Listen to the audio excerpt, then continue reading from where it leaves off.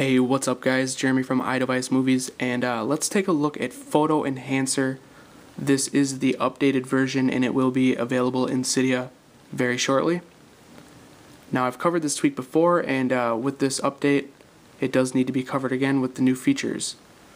So as you know, Photo Enhancer allowed you to rearrange your photo albums with the grabbers here, including your camera roll and your photo stream, so you can rearrange those.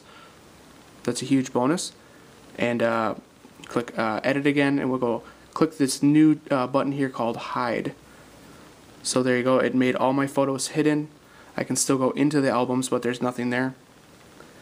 Now with this new update, here is the best part. Click show again, and it is password protected now. So let's go ahead and unlock them.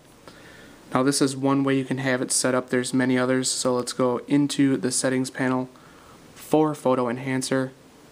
So what I just showed you, how it had the albums still there but no photos in them. You have full lock off and extra lock off. Now I'm going to go ahead and put full lock mode on. And here is the next best part about this update is you have album hide here. You can choose to hide certain albums, and the others are still shown and accessible. So if for some reason you have a specific album with stuff in it you don't want people to see, this starts from the bottom of your album. So this is the most all the way to the bottom, and then all the way as it goes up. So let's just do the bottom two like that, and let's just jump back into my photos to show you what it does. So basically how I have it set up is it's going to make the bottom two albums disappear. So I'll click edit and I'll hide them. So there you go, those two albums are completely hidden, you cannot get to them. And the other three are still there and they're still accessible. And I'll just do show again, unlock them with my password like so. And there is one other setup you can have. If you have on extra lock mode there, let's take a look at what that does. Click edit and we'll hide them. Basically it still shows the albums there, no photos in them, and they're not clickable at all.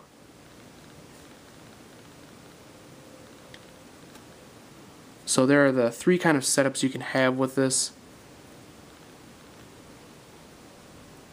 And now for the password section here, password protection, if you just downloaded this tweak or you just updated it, you do not have to put a current password in. Obviously you do not have one. Just put in a new password and then click change, and that will set up your new password. But for me, I have a current password, and I'll go ahead and change that password just like so. Now if you do happen to forget your password and you can't get into your photos, simply just go to Cydia and reinstall this package, and it will reset the password. And then at the very bottom here you have donate greensnow, iMessage him, and follow him on Twitter. And that is basically it, guys. Let me know what you guys think about this tutorial in the comments. This is Jeremy from iDeviceMovies, and I'll catch you guys later.